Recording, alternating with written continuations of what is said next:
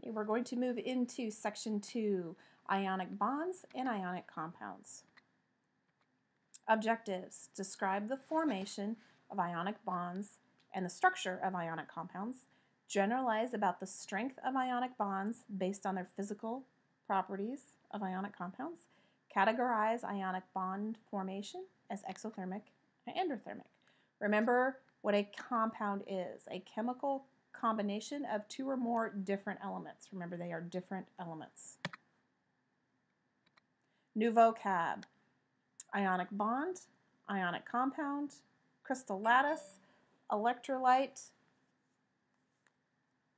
lattice energy, main idea: oppositely charged ions attract each other, forming electrically neutral ionic compounds. You have to have a positive and you have to have a negative for it to come together to make a compound. Okay, so what is an ionic bond? It is the electrostatic force that holds oppositely charged particles together. Okay, remember, you have to have a positive, you have to have a negative. Compounds that contain ionic bonds are called ionic compounds. Binary ionic compounds contain only two different elements. Now, this is really important when we get to section 3 that you remember the term binary. Bi means two. Okay, you're going to have a metallic compound, which is on the left-hand side of the table, and you're going to have a non-metallic anion, which is on the right-hand side of the table. So cation is positive, anion is negative. Okay, here we have a chart showing 5 different ways that sodium and chloride come together. Okay, so sodium, up here, let's start at the top, the chemical equation. You can see that sodium is now positive because it has given up an electron. Okay, chlorine has picked up that electron, making it negative. Looking at the electron configuration, you can see that sodium has an S1 it needs to give up so that it can have an electron configuration of neon. Chlorine needs one, so it picks up that S1 and it has an electron configuration of argon now. Okay, looking at the orbital notation, sodium has one electron in the 3s. Okay, it needs to give up that. Chlorine needs it, so now they are both noble gas configurations. Looking at the electron dot structure, sodium has one valence electron. Chlorine has 7 and it needs one. So you can see how sodium has given up one, so it is a positive. Chlorine has gained an electron, so it is now a negative. Okay, they are both happy. And you can see the atomic models down here at the bottom, like we had looked at before. We're going to look at a little video of this process. There we go. Get this running here. A sodium atom contains 11 electrons, 2 in the first energy level, 8 in the second, and 1 in the third. A chlorine atom has 17 electrons, with the outer level holding 7 electrons. When sodium and chlorine combine, the sodium atom loses 1 electron and the chlorine atom gains it. Thus, the chlorine ion formed is stable with 8 electrons in its outer level and has a negative charge. Sodium has lost the 1 electron that was in its third energy level. Thus, the sodium ion has a positive charge and is stable. Sometimes atoms combine by sharing electrons to form covalent bonds. Hydrogen gas exists in nature as diatomic molecules. 2 hydrogen atoms share electrons with each other. The electrons move around the nuclei of both atoms. When 2 hydrogens share electrons with oxygen, they form covalent bonds to produce a molecule of water.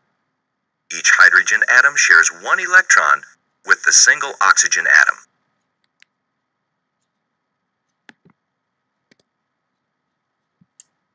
Okay, the last part of that was covalent bonding, and we will do that in another chapter.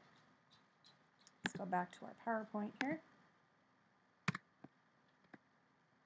Okay, properties of ionic compounds. positive and negative ions exist in a ratio determined by the number of electrons transferred from the metal atom to the nonmetal atom. Remember, we are working with the left-hand side of the periodic table and the right-hand side. And you can look here. This is a very nice picture of a crystal lattice, they call this. A repeating pattern of particle packing in an ionic compound is called an ionic crystal. Sodium chloride shows this very nicely. You can see how every other molecule is a positive and a negative, and how the positives and the negatives attract to each other with the sodium and the chloride. The strong attraction among the positive and negative ions results in the formation of what they call the crystal lattice, which, let's go back to the picture, is what this is here. The crystal lattice is a three-dimensional geometric arrangement of particles and is responsible for the structure of many minerals. And you probably studied this when you studied rocks and minerals in earth science. Okay, the melting point, boiling point, and hardness depend on the strength of those attractions. Now, if you look at sodium and iodine, you can see these are both in, sodium is a positive one, iodine is a negative one, so their strength isn't very strong, and you can see that their melting point is pretty low as compared to magnesium, which is a +2, and oxygen, which is a -2. Their boiling point and melting point are pretty high.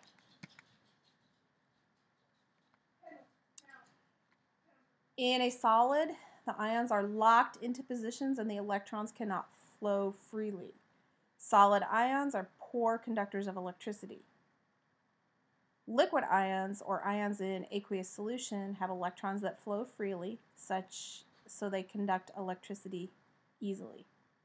Okay, we did this at the very beginning of the chapter when we had the conductivity meter and we looked at the different solutions.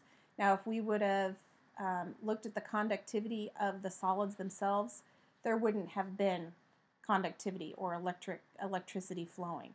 They need to be in an aqueous solution for the electricity to flow. So we call those electrolytes when they're in a solution. An ion in an aqueous solution that conducts electricity is called an electrolyte. In our bodies, we have to have electrolytes. We need the sodium, we need the magnesium, we need the potassium. Those are called electrolytes. Those are the things that they advertise that are in Gatorade and your Powerades. And those are the things that you sweat out when you exercise. So electrolytes are very important.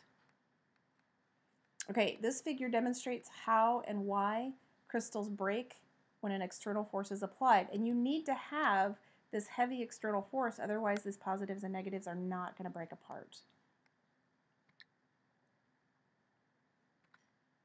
Okay, so a reaction that absorbs energy are going to be called endothermic. So think of it when you went to the first aid kit and you had twisted an ankle and you pulled out that ice pack and you broke it in half and it got cold. What's happening is it is absorbing the energy from the outside, causing that ice pack to be cold. Okay, reactions that release energy are called exothermic. Exo means out. So think about the hand and the feet warmers that we're using in our gloves and in our socks to keep our hands and our feet warm. It's giving off heat, exothermic. Okay, the energy required to separate 1 mole of ion in an ionic compound is referred to as the lattice energy. And remember, depending on the strength of that bond is going to determine how much energy it takes to break that bond. Smaller ions form compounds with more closely spaced ionic charges, and they're going to require more energy to be separated. The electrostatic force of attraction is inversely related to the distance between the opposing charges. And we had talked about atom distance or nuclear distance in chapter 6. So the smaller the ion, the greater the attraction. The value of lattice energy is also affected by the charge of the ion. And you can see, once again, these two, potassium and iodine, a +1 and a -1, have a small lattice energy. where magnesium +2 and oxygen a -2 have a very high lattice energy. Okay, why are solid ionic compounds poor conductors of electricity?